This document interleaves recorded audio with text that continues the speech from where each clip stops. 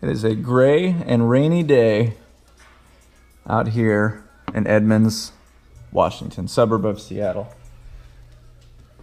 We're working from home. We got the pugs. We got the fire going. We got the baby gate because Dickie's having some health issues, so sometimes we have to lock him up.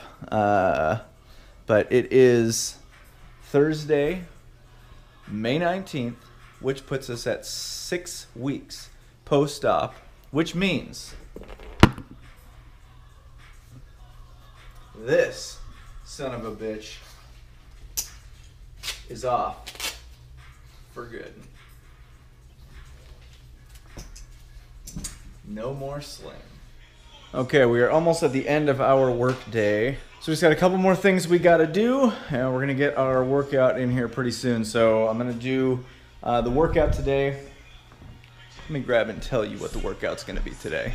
I purposefully made today's workout include everything that I couldn't do a week ago. So we're gonna do belt squats, 3 sets of 15 with a 53-pound kettlebell attached, and then we're gonna do 3 sets of 12 at 75 pounds, which will be a 53-pound kettlebell plus 2 5-kilo change plates. Then we're going to do some one-arm dumbbell shoulder press, 3 sets of 10 at 30 pounds, keeping it super light. I just want to get the good arm moving again. And then a 15-minute AMRAP of 15 dumbbell push press at 30 pounds, 15 air squats, 15 one-armed V-ups.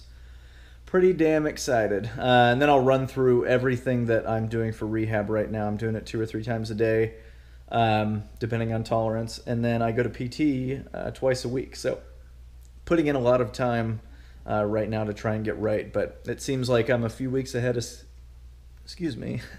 a few weeks ahead of schedule from where I should be at this point. So range of motion is coming back quicker, making big gains in range of motion. So all right, let's check it out.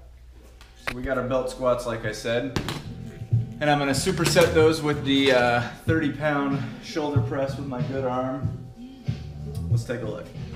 Gotta get a couple of boxes here. These are approximately the same height. We've got 21 inches, I think, on that side and 20 on this, so it's very close, but it'll definitely serve the purpose. And my physical therapist told me with the bad arm, just rest it on my thighs, I go down. Just like that.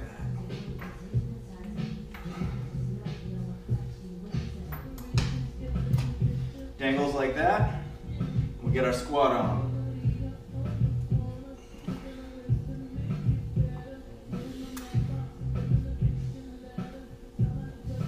What's also kind of nice about this is I start at a negative, meaning I start lower and I have to ascend. A little weird on the balance.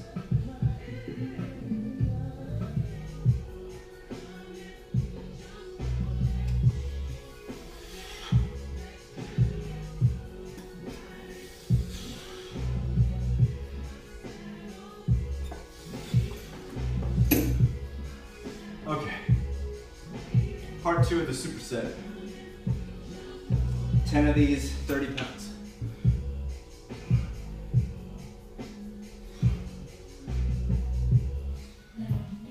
All right, first Metcon in a while.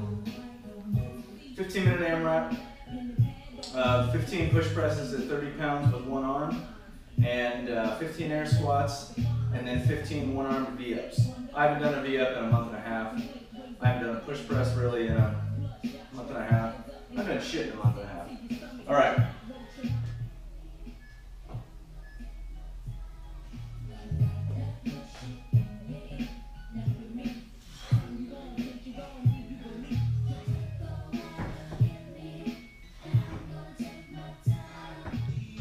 Okay, PT stuff. So what we do, we're gonna put our arm up against the wall, and our goal is to push the elbow out. So we're gonna do this for 10 reps, 5, and then we rest for a second. Okay, so here, we're pointing our elbow and our tricep back into the wall. Same thing, set of 10, hold at 5. Same idea, but now we're gonna put our fist into the wall. Okay, next thing are the pulleys. So what we do The goal here is to get range in 3 directions. So we want it in front of me, we want it at about 45 degrees, and then we want it at about 90 degrees in terms of the plane in my body. So we do this for, again, sets of 10 at each direction, and we hold for a couple seconds at the top.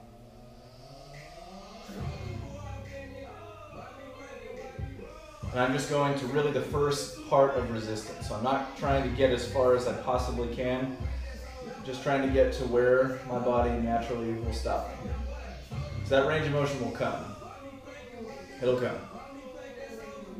I'm accelerating nice and fast in PT, but I can't go through this again, so no need to push it faster than it needs to happen. It's coming pretty fast. Okay, so now we're going to push this aside just a little bit, open up our stance a little, keep our chest forward though, right there.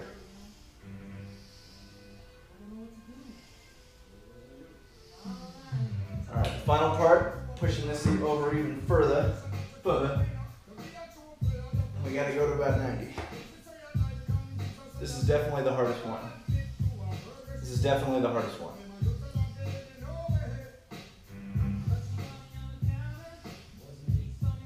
Okay, for the next one, we're going to take our broomstick. We come over here to the rack. The goal here, we're essentially doing like an overhead press, where we're using the rack to assist us. So we go up. Again, don't need to push it. And then we go down. So I do this for 10 reps. That's what we got for that. We're going to keep the stick though. So we need, we're going to use it for the next couple of things. So we're doing sort of like a pseudo jerk.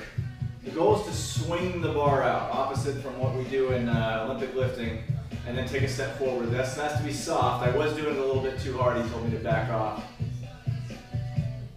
So again, just to that point of resistance. When I was doing these yesterday, he said that I was 7 or 8 degrees behind on my bad side, but that's what he would expect. So I do this for 3 sets of 5.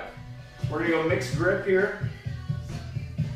And the idea is a lateral lunge coupled with essentially shoveling snow or shoveling dirt.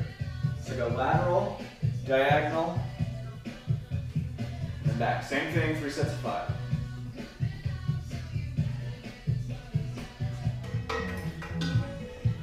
Now we get on to the little bit more tedious stuff. But this was the first active motion stuff that I got to do on Monday. Let's check it out. So the first one being almost like a bench press. My goal is to go there, back down, up. Okay, so now I do serratus punches. So my arm is fully extended, and I'm just going down, up, down, up. 2 sets of 12 to 15 reps. So I'm going to be abducting my arm, abducting, not abducting, abducting my arm. And I'm going to use this ab mat to give it a little bit more cushion. I get a little bit of popping when I start too close to my body, which he said was normal. So we just go like this.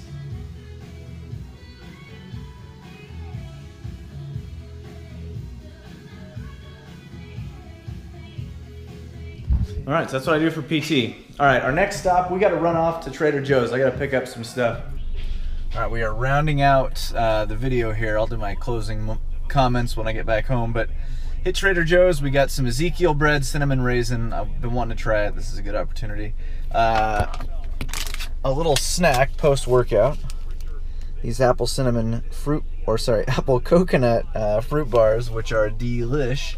We got some oatmeal, we got some frozen brown rice, some bruschetta. We're gonna have some chicken and brown rice and bruschetta for dinner, so that should be pretty good. All right, well, we'll do closing comments when I get back.